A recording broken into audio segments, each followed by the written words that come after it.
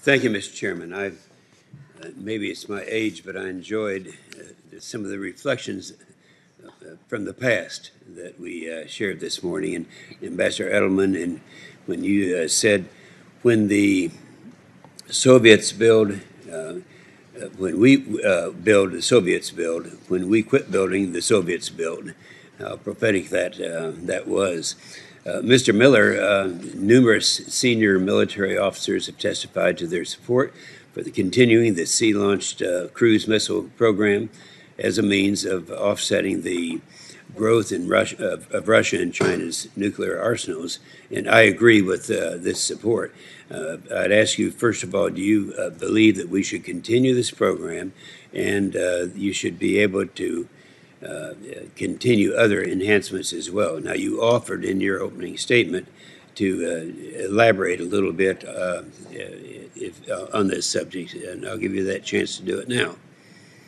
Thank you, Senator Inhofe. Yes, I agree that a nuclear sea-launched cruise missile is important, both to deter Russia and China, each of which have large tactical nuclear arsenals, and to reassure our allies who are faced by those specific tactical nuclear arsenals. So it is a program that I think is modest, but I think it makes a useful contribution. And I don't think it creates any sort of an arms race potential, because we're basically at very low levels there, and both Russia and China have much higher levels. Mm-hmm. Yes, I agree with that. It's an excellent statement. This question would be for all witnesses. Considering what we know about China's nuclear breakout and Russia's large non-strategic nuclear weapons arsenal, do any of you believe that the United States should not continue modernizing its own forces? I'd like to have each one of you respond to that. Senator Inhofe, I completely agree. The U.S. must continue its modernization programs of all three legs of the triad.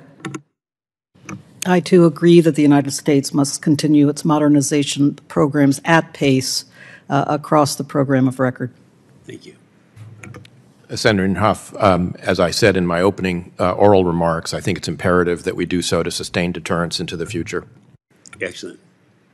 Senator, I absolutely agree. And as I said in my remarks, I think in the out years, in the 2030s, we may need to augment that program by buying more SSBNs and more long-range standoff weapons. And I'm happy to elaborate on that at some point if you want.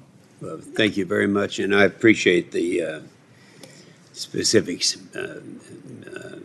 touched by each one of you. Thank you, Mr. Chairman.